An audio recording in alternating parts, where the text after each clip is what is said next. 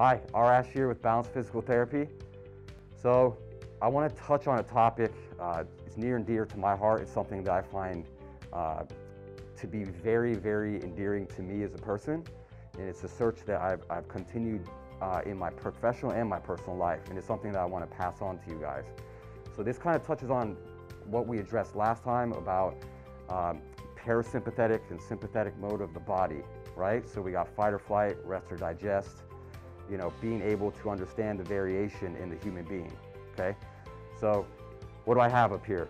PSYCO-SOMA, what does that mean, right? Psycho, psych, psyche, psychology, all these different things, what are we talking about? It's a number of things, but ultimately we're talking about the mind. And I put that in quotes because we don't fully understand what the mind is. We have the brain, which is the physical organ that represents what we associate with mind, right? If you ask most people, you know, where are you? Where do you get your sense of self? They're gonna tell you maybe behind my eyes, maybe between my ears. Most of us kind of associate spatially somewhere in the cranium, maybe a little lower, somewhere in here. So the brain is really the processing organ. It gives us our thoughts, which leads to what? Our words, right? Which leads ultimately to action, but not just from an external standpoint, but also intrinsically for us as people, how we interact with ourselves, right? So when you go to the root of thinking, this is a big topic, cognitive restructuring.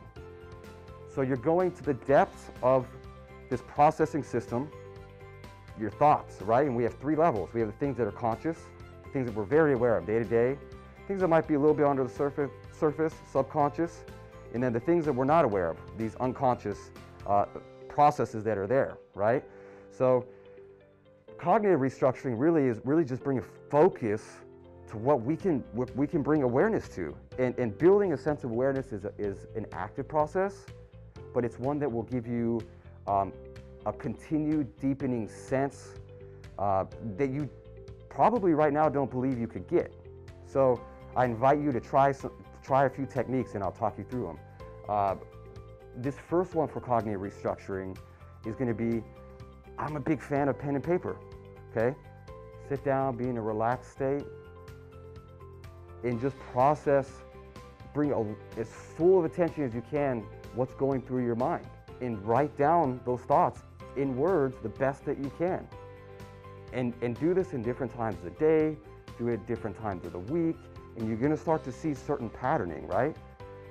Are you more on the positive end? Or are you more on the negative end? Are you a mix of the two? Are you in the middle?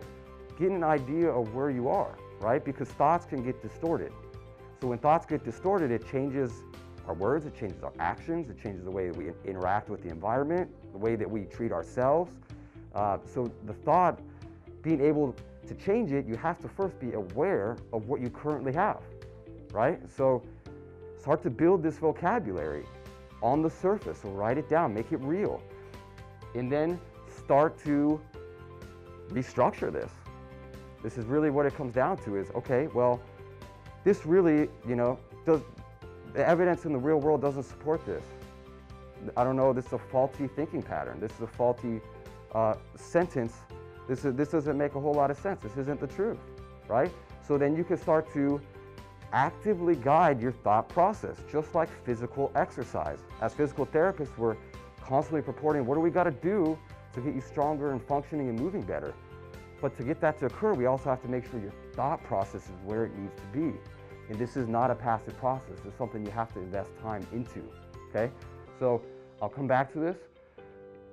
Combining it with soma. So what's soma?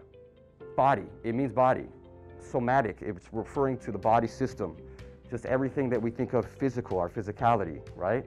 We know we're body and mind creatures. There's a connection there, right? So tuning into them separately, but then also finding ways to combine them is what we call grounding, right? So I'm gonna show you a simple way to do this. But for the body, we wanna scan. So think of like a laser printer. Like you might actually go through some imagery and visualization of something imaging, you know, and you can do multiple patterns. You can go from the top down, bottom up. You can do one arm at a time, you know, go through the trunk several times, go through one leg at a time, whatever it may be, and wherever your attention goes to, follow that intuition and spend some time there and see if there's tensions or if there's certain things you have to let go of, whatever it may be. We tend to carry energy in our body, our somatic nervous system. This is all those little wirings that you have coming out of your spinal cord. It gives us feedback to the brain, and there's a loop, okay? So when you come to this body scan, it's gonna build a sense of body awareness, right?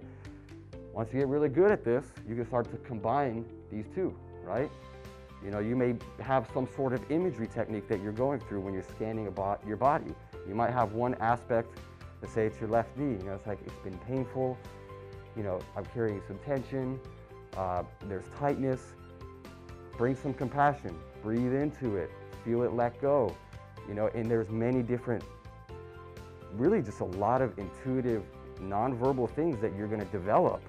It's your own process. You're gonna find this as you go through it of, you know, what's the spectrum of being all the way activated in that fight or flight, you know, that exercise mode where you're pumping out, like, you know, your body's on all cylinders. And then what's relaxation for you? So that changes for people through time, different seasons of life. This is a time where wellness is being challenged, right? So I challenge you to find out the other end of relaxation, and that's a very active process. And as you bring that down, you're gonna notice the difference of, oh wow, you know, I thought this was relaxed, it's really not. And that's really what these things are gonna bring you, a more awareness of the body, of the mind, the connection. You're gonna notice your breathing is gonna go down, your heart rate's gonna go down. You feel a sense of ease through your day, you know? So it's one of these things we gotta put some time into, and it's hard to put words to, but it's one of those I invite you to spend some time with mind, spend some time with the body. Get them to connect, get them to integrate. This is what it's about. Find that sense of self, and to do that, isolate them first and integrate. I hope this is helpful. I'll continue the series with this. I invite you to go check us out, balancept.com. Be in touch.